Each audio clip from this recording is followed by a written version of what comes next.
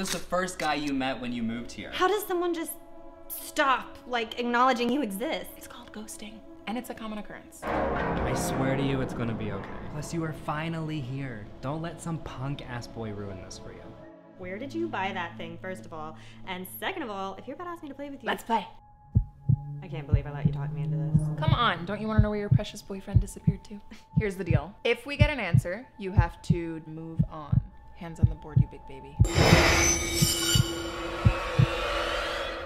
Yes.